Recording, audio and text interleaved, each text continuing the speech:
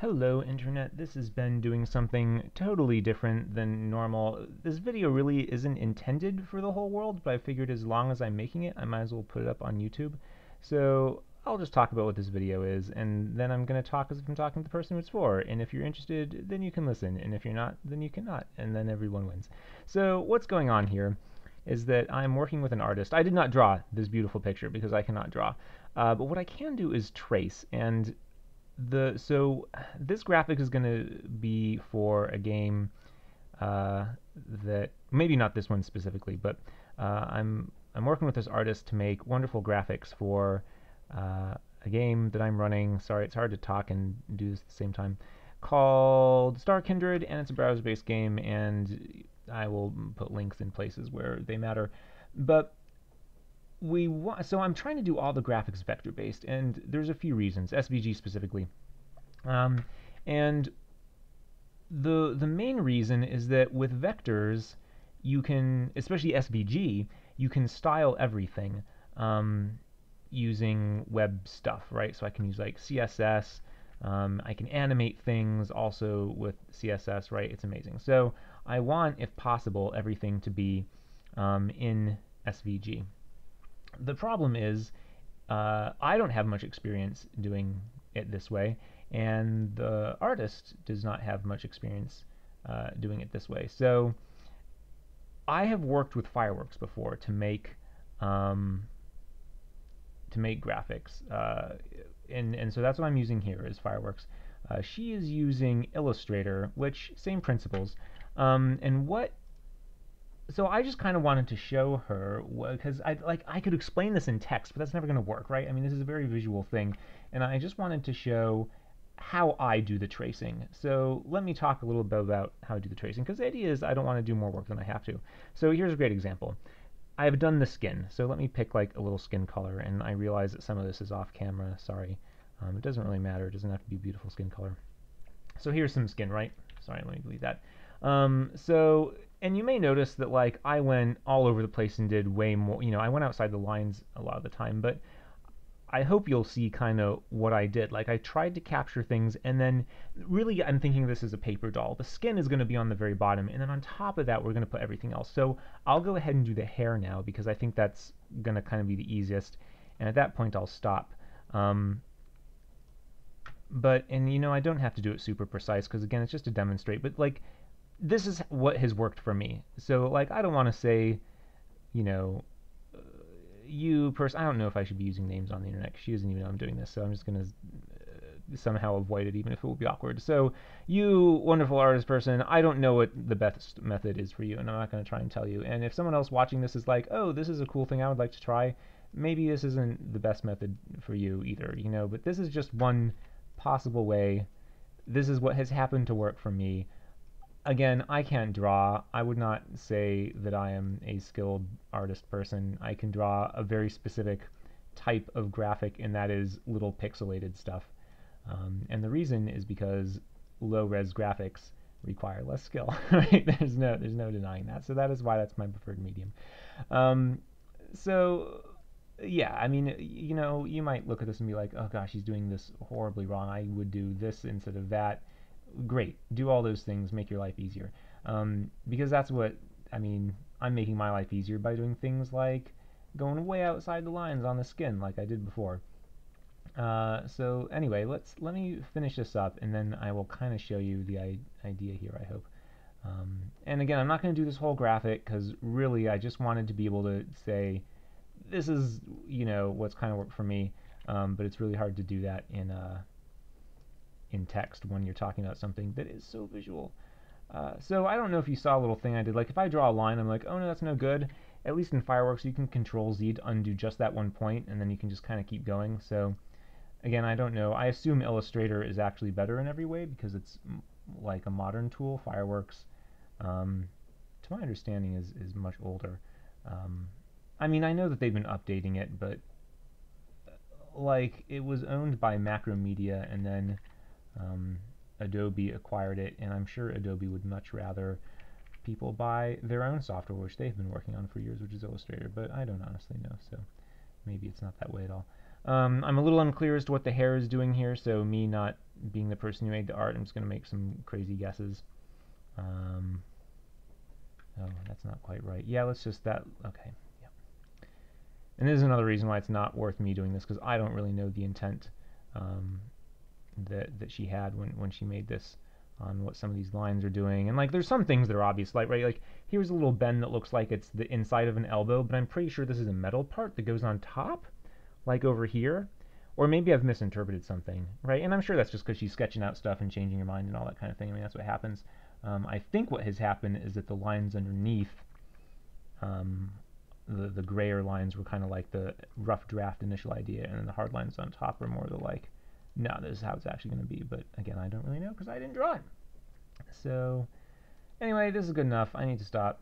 I do enjoy doing this. It's kind of just like, you know, you just here, let's give her blue hair. All right, so and rearrange this. So I think hopefully you can see what's happened, right? So we have this paper doll underneath, and then I just layer on top. And this doesn't always work as well as I'd like, right? Like sometimes you do this and you realize, oh, actually, now I've got myself into weird place, especially with hair, because you have bits of hair that go in front, but other bits of hair that go in back. And so it can kind of be awkward no matter what way you do it.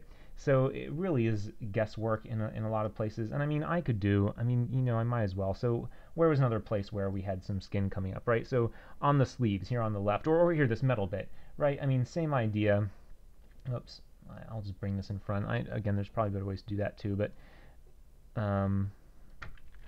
you know, you just put the things in the front. So it's really what I try to do, I think, is start from the back, and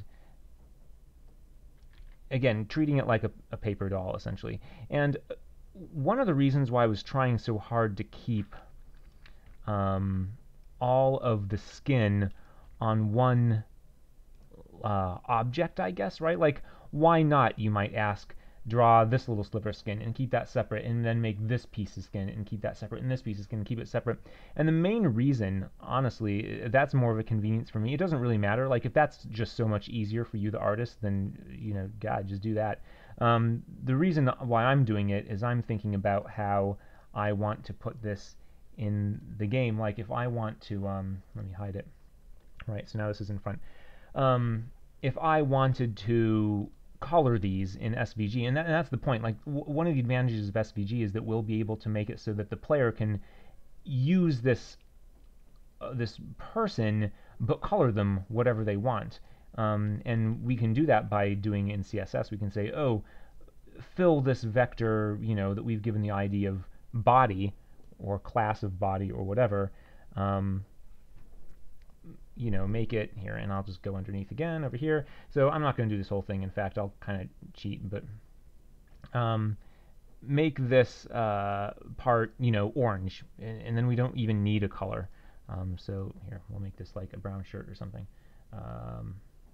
Anyway, so you can see how the shirt would go on top, and then really the shirt should go across the whole body, probably. Like, if this is the same color over here, the right side, well, her left side, I don't know how to say that, right, of her chest, that would go underneath, and then we could put the straps on top of that, and then the belt, I'm not even going to look at the lines, we'll just pretend that it, you know, okay, then the belt is one of the very most top things, so that would be an even topper layer, and the belt, I don't know, is like a brown color, whatever.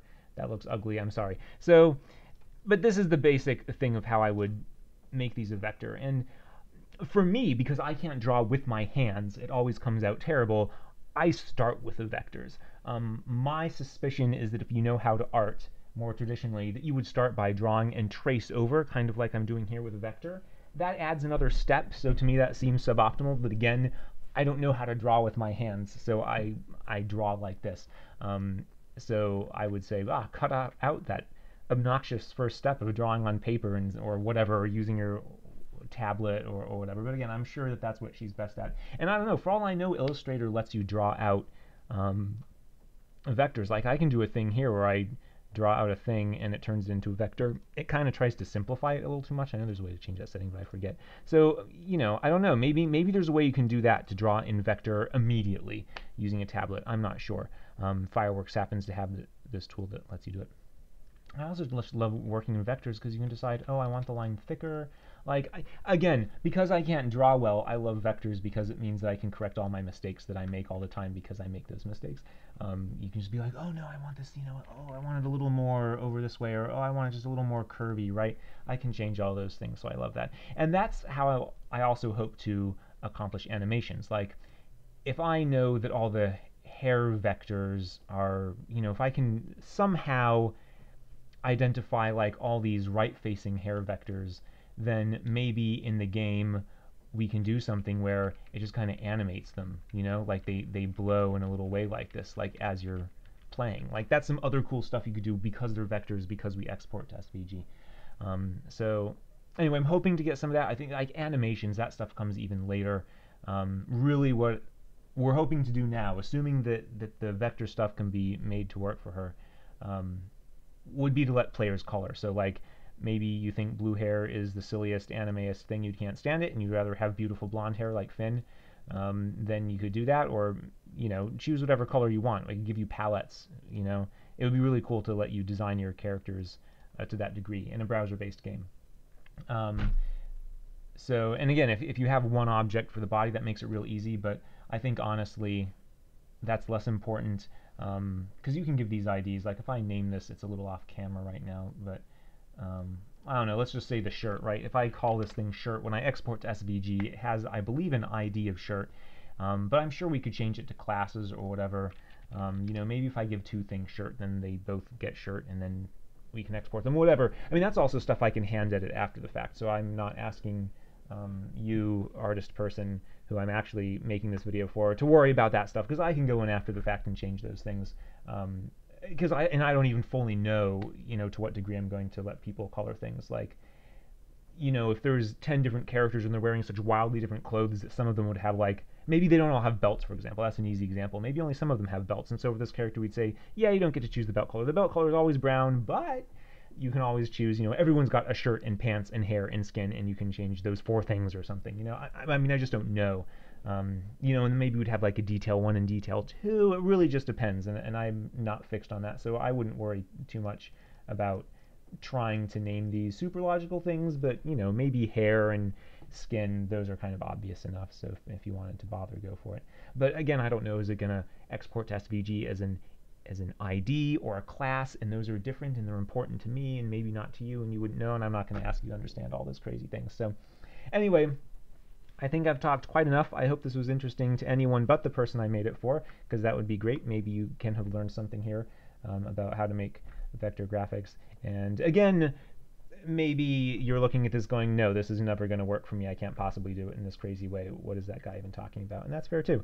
Do whatever works out for you. Again, this is just what has happened to work for me, the non-artist who can't draw with his hands. So anyway, there you go. I guess to everyone who, thanks for watching. And again, I'll post links to this game in the description, although I should say it's in the very early stages and not necessarily the super funnest to play right now. But if you want to check it out and give me feedback, actually this is a great time to give feedback, because I'm, it's so early that there's a good opportunity. Anyway, I'll stop rambling. Thank you again, and goodbye.